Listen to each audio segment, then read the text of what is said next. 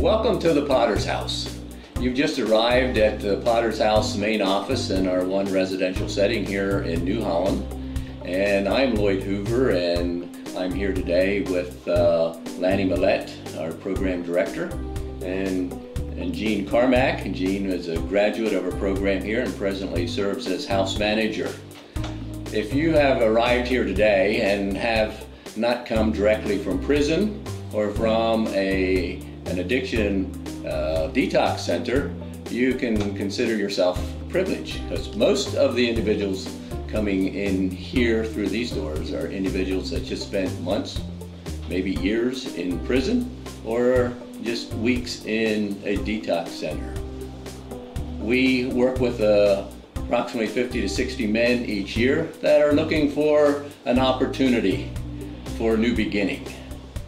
We believe that individuals that are looking for a new beginning after times with addiction or scuffles with the law should be given an opportunity.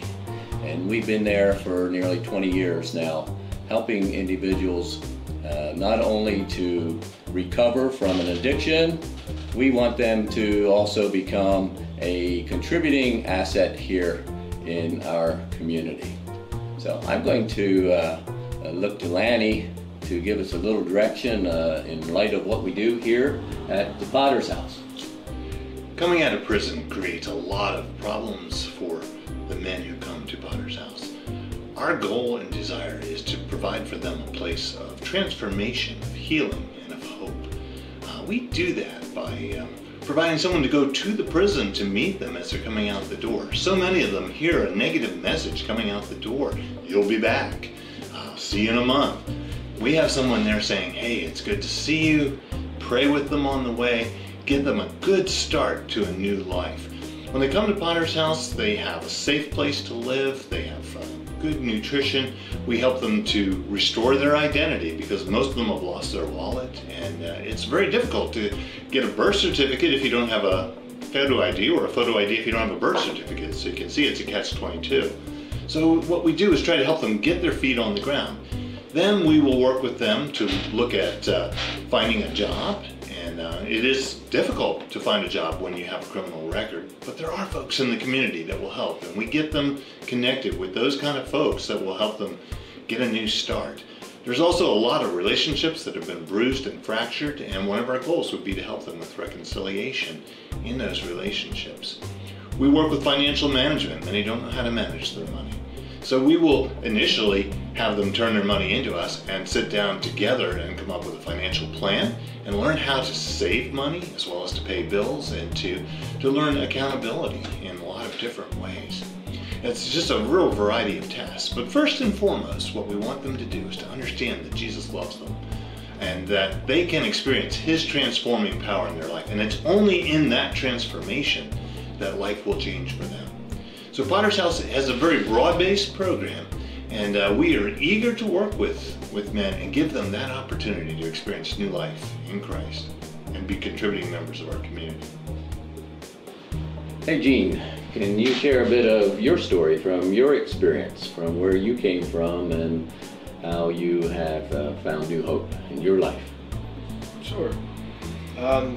Here at the Potter's House is probably where my story began to have the most hope in it. For a better part of a decade of my life, I was back and forth in and out of addiction, and I tried every solution that there was.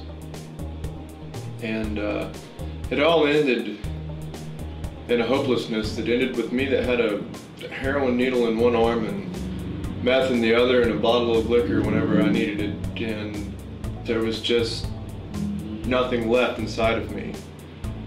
And after I got clean in rehab and I found my way at another recovery house, there's a gentleman that's on the board of directors at the Potter's House that indirectly led me here.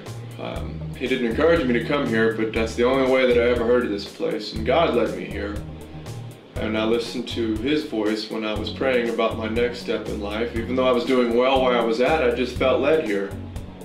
And it was here that for the first time in my life I was really able to see God and how He weaves everything together perfectly in my life if I just surrender to what He wants, which is ultimately better than anything that I ever imagined.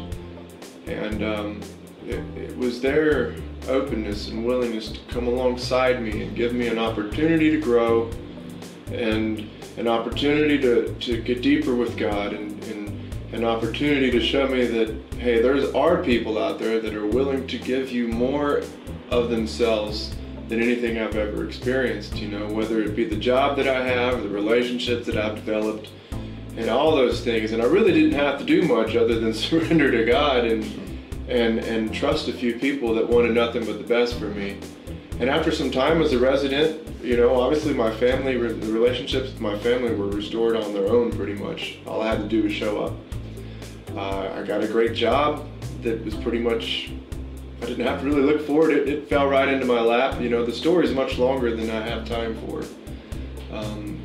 And I was offered an opportunity to come and serve as the house manager here at the New Holland location, which has been probably the most rewarding thing I've ever done in my life. And I don't say that lightly. I mean, I've served as a squad leader in an infantry unit in the United States Marine Corps, and this has been more rewarding than even something like that. To really be able to come from a place of complete hopelessness and be able to be somebody that others look to for guidance or for support or even as a friend. And I really don't regret anything I've ever done because it's led me here today where I am.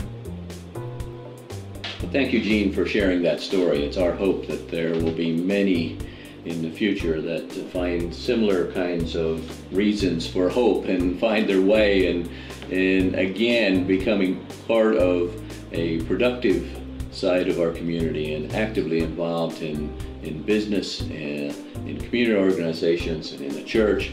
We're excited for you, Gene, and we have seen many others over the years, over the last 20 years, who are now serving in many different capacities of leadership in community organizations, supervisors on their jobs, and we believe that there are many individuals out there, even on the streets today, that if we're given a chance could really prove to our community that they have something to offer if they were just helped and given that opportunity. And that's what we're here for. We have a residential setting, and they can be here for 3 months to 12 months as we walk with them, we coach them, we work with them on counseling, and are encouraging them along their way as they build a support team that will walk with them for the rest of their lives.